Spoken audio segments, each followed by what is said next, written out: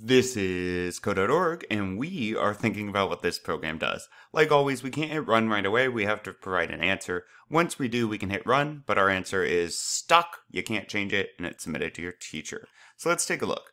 Food truck, my food truck, new. Okay, so obviously we're instantiating a new object here.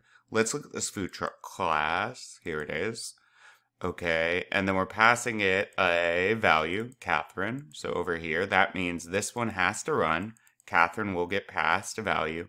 And we're going to set the variable owner, right, the instance variable of this class.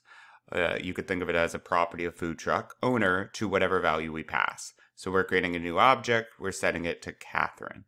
Now, what about print ln my food truck? So this can seem a bit tricky at first. What is going to occur here? You might think, it's just going to print out all of the information that is contained within this class. The problem is code is dumb. We have to tell code exactly what we want it to do. So when we say print my food truck, it goes, okay, this thing. And it is not sure what we're talking about entirely. It's going to try to perform the action. And what's really likely to happen, what will happen, guys, is what the computer sees here is, okay, my food truck. I'll tell you what value I have that assigned to. Now, my food truck's an object. It contains a lot of data.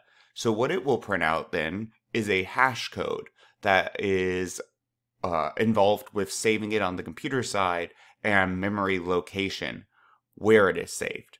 So what the computer stores just in that is its memory location. Because every time we actually use this object, the object has a lot of data. The computer needs to know where to go get it. So, with that said, I'll just bullet point some stuff. Of course, you want sentences, but these are my thoughts. Computer will print.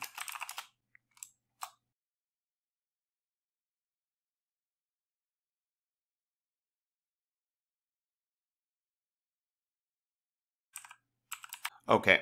So my thoughts, computer will print out the data stored directly within my food truck, the object variable, and the data stored directly, and maybe I could be more specific, but is the address, right? So it's not the full object. What is actually stored here is the address, so the computer knows where to look up all this stuff. The data stored is the memory location, the memory address of the object. The computer will print the hash code. Let's see. And Quapow, hash code.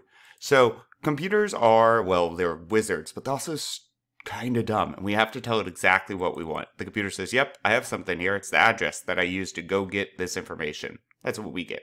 Oh.